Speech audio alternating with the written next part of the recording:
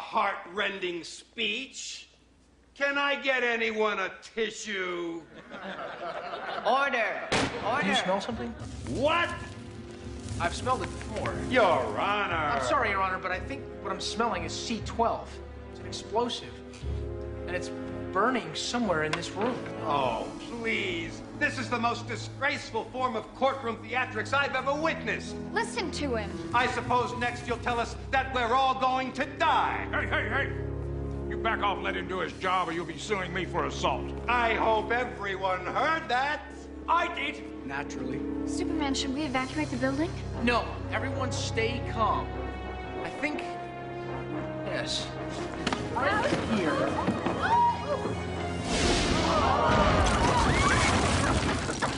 My eyes! Calvin, are you all right? Someone get a doctor!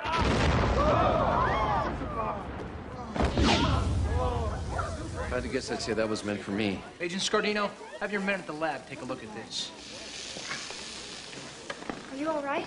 I can't see the dust in my eyes! The dust are blind!